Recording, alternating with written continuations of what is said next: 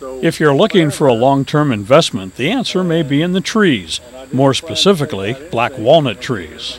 If you plant these trees, these genetically superior trees, take care of them for 30 years, that in 30 years you could have a tree that's 20 inches in diameter, chest high, and if you've grown that tree and pruned it so that it's clear of limbs, 15, 16 feet up, that tree's projected value would be worth up to $10,000 per tree.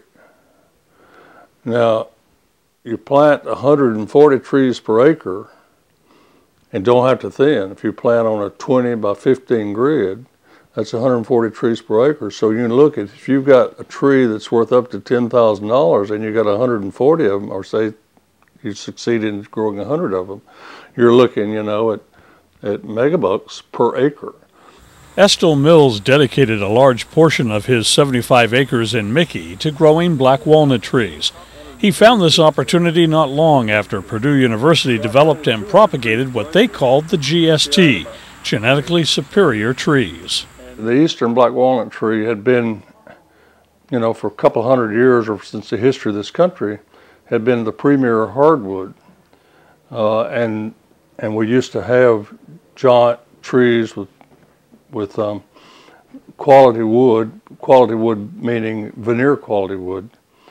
And because we had cut the best of trees for so long and leaving the scrub trees as foresters and as lumber people will do, we had practiced negative genetic selection so long that we had consumed most of the quality trees, only leaving then the inferior trees to do the propagating, and therefore this tree, the future of this tree looked like it was pretty dismal. We're not going to have that quality wood. These are not genetically altered trees. In 1968, Purdue's Dr. Walter Benecke documented the effects of reverse genetic selection and began a search of naturally growing superior black walnut trees. Rigorous screening and testing eventually produced a family of 6 genetically superior trees.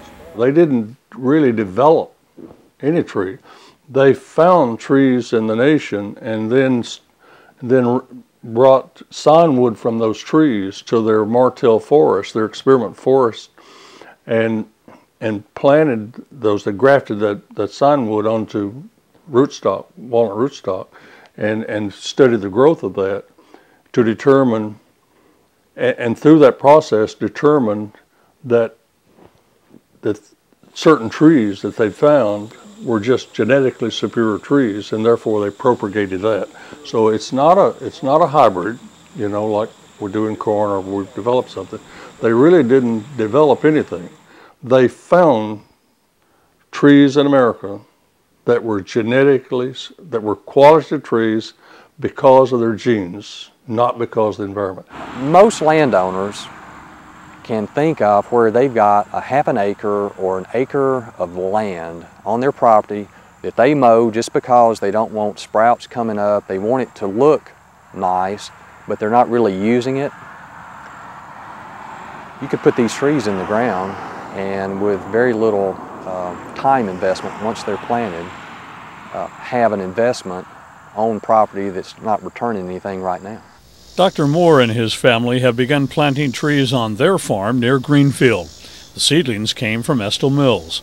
For his Eagle Scout project in 2001, Dr. Moore's son Nicholas planted some trees for the city of Martin. The trees are planted in a strip of land along Highway 43 near the city's landfill. Road construction, debris, and erosion made the site less desirable. But with care and attention, the city could eventually harvest a gift of several $100,000.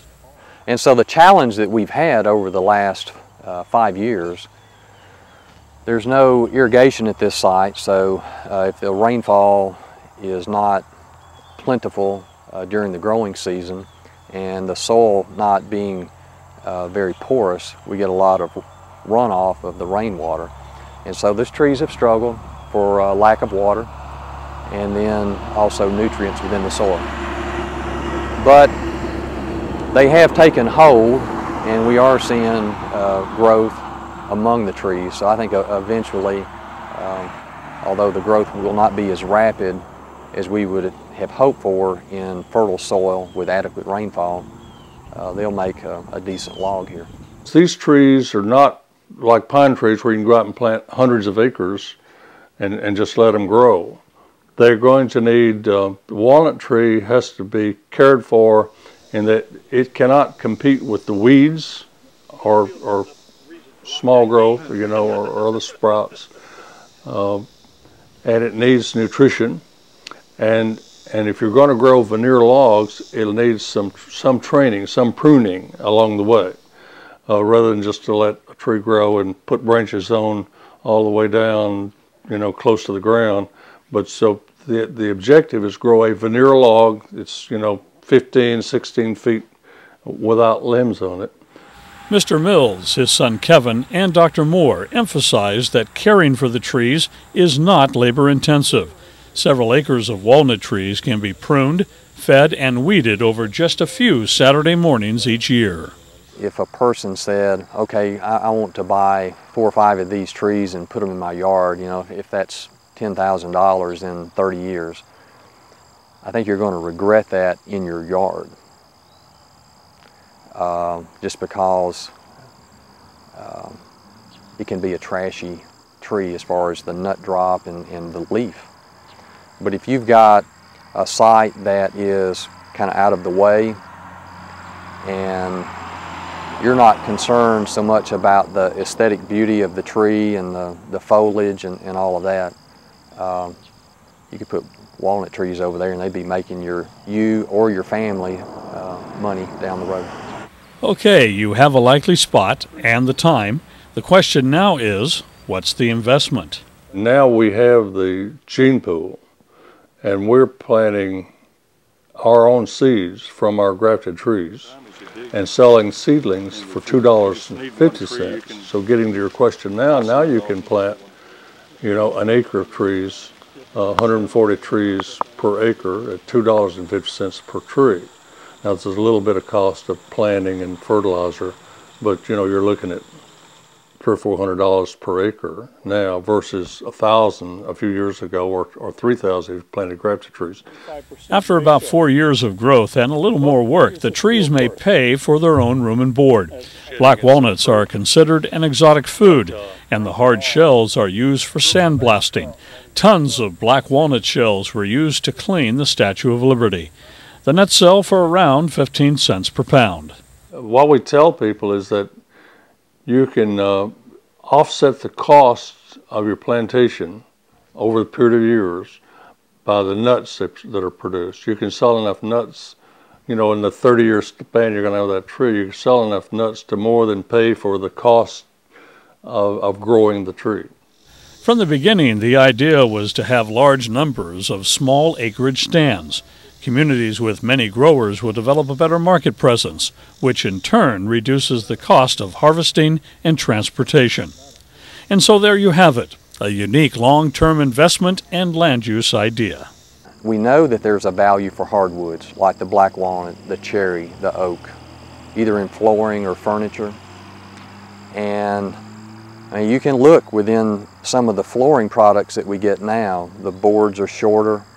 There are more flaws in the boards. There's a demand that is there for the quality wood.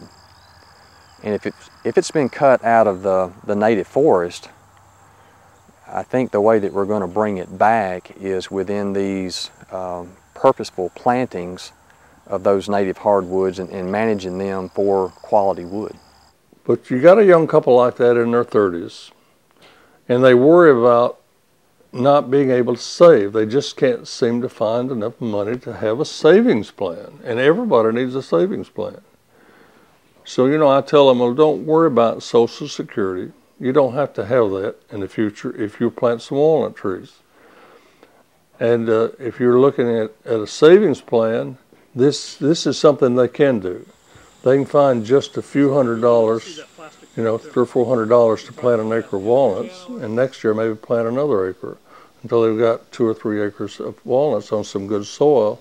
And if they'll take care of those trees while they're, you know, if they just take care of those trees in a little spare time they have along the way, then those trees will take care of their retirement. They just don't have to ever worry about our future.